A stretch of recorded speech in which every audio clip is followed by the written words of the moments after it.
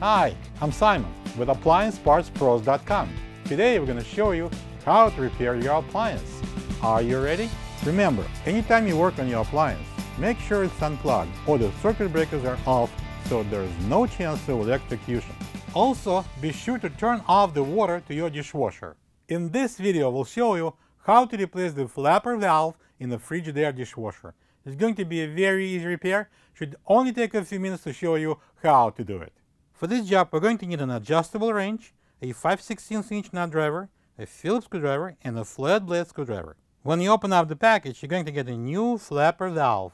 The flapper valve is installed in a drain pump outlet and prevents dirty water from coming back into the dishwasher. The main reason why it would need to be replaced is if it comes off or gets loose, causing dishes not to get cleaned.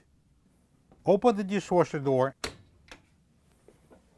and using the Phillips screwdriver, remove the two screws from the top mounting brackets to free the dishwasher from the counter. Get under the sink and using the wrench, disconnect the water supply hose. Then, using the 5/16 inch nut driver, loosen up the hose clamp and remove the drain hose from the air gap. Be careful, there is still some water inside the hose. Use a container or the towel. Slowly pull the dishwasher out and lay it on the left side. Make sure there is no water inside the tub.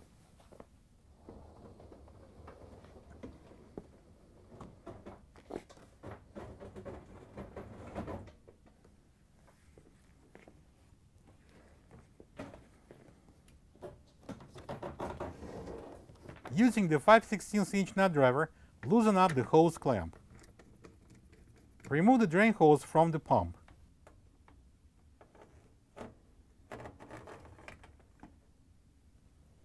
Using the flat blade screwdriver, lift the old flapper valve and remove it from the seat.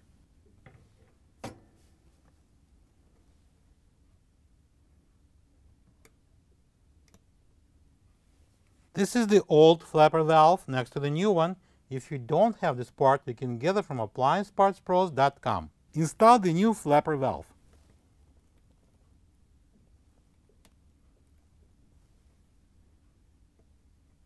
Place the drain hose on the pump outlet port and tighten the 5/16 inch hose clamp. Leave the dishwasher upright and push it under the counter. Pull in the fill and drain hoses and the power cord under the sink.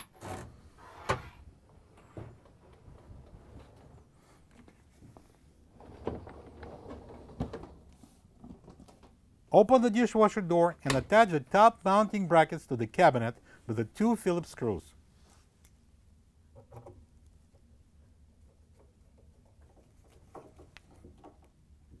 Close the door. Connect the water inlet and tighten it with the adjustable wrench. Connect the drain hose to the air gap and tighten the clamp with the 5/16 inch nut driver. Turn the water on, plug the dishwasher in and make sure motor runs and there's no leaks.